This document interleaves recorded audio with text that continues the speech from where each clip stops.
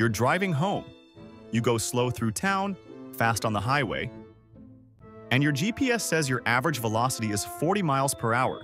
But were you ever actually going 40? Probably not.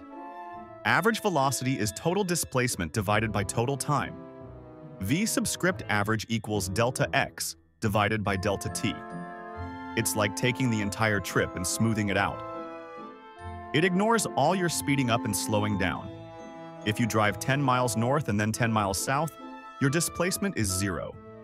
So your average velocity is 0, even though your speedometer was never 0.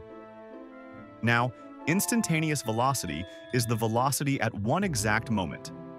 It's what your speedometer shows, your real-time rate of change of position.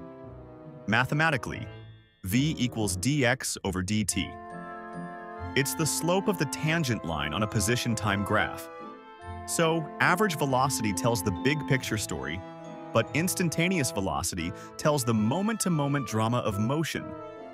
If you really want to know what's happening right now, calculus is your camera.